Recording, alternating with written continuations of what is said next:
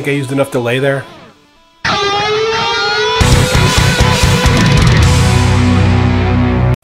So for this month's Riff of the Month, I am giving you something which I love to do, which is to take something that is not all that difficult to play and make it sound like it's something super difficult. And you'll hear me say this probably a dozen times on Riffs of the Month and different things, because it's what I like to do.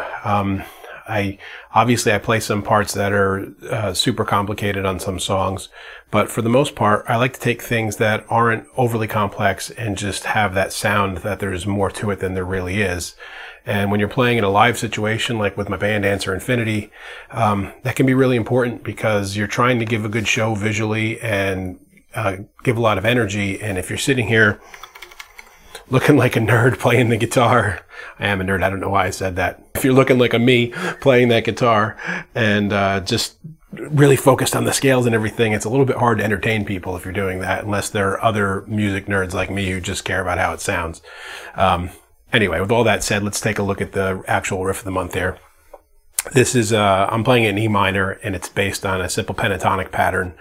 And it's, I'm skipping one string and creating a tapping loop. Now, the complicated thing about it, or the only really complicated thing about it, is that it's sextuplets instead of eighth notes or 16th notes. So if you're playing, you got the triplet, and then it's double the triplet for the sextuplet when you put it all together. The whole thing is hammered on. There's no picking at all. And I actually hammered the first note with my left hand. So it's that triplet there. I hammer from nothing to the note D on the D string, the 12th fret, then to the E, 14th fret on the same string, and then to the 17th fret on the same string.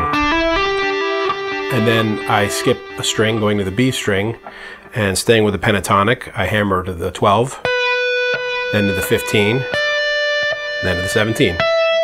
So I have still got the delay going, but I dropped it back a little. And then I reverse back. So when I get to that high note, I just pull back to the 15, back to the 12. And now when I go back, it's not completely a reverse. It's not that note next, but it's rather that note with the left hand next, the E, the 14th fret. Just because it's easier to play, you don't have to quick convert back over. Up to 17, back to 14, back to 12. So that whole first half of it,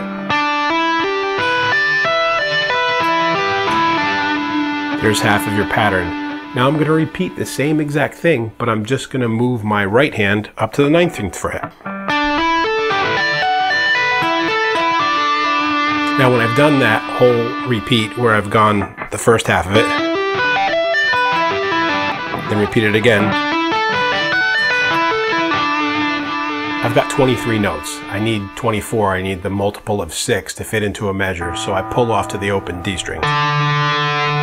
So after that second half of it, which gives me time to reset too, makes it a little easier to play. So we end up with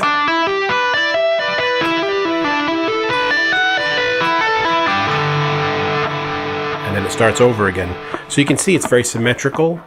I'm not doing anything complicated with the left or the right hand. In fact, the left by itself, it's not something super fast or super difficult to play. And the right hand, none of what any of either hand is doing is particularly fast, but when you put it all together, it has that very complex sound, especially because it's sextuplets instead of 16ths or 8ths.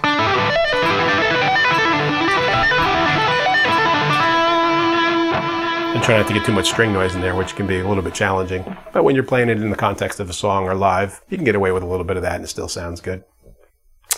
So that's your Riff of the Month. Again, nothing super complicated, but it sounds cool when you put it all together. And as always, guys, I hope you're making great music and getting something out of this. Leave any questions or comments, and I'll see you next time. Hey friends, don't forget to subscribe and turn on notifications. It makes the whole world better.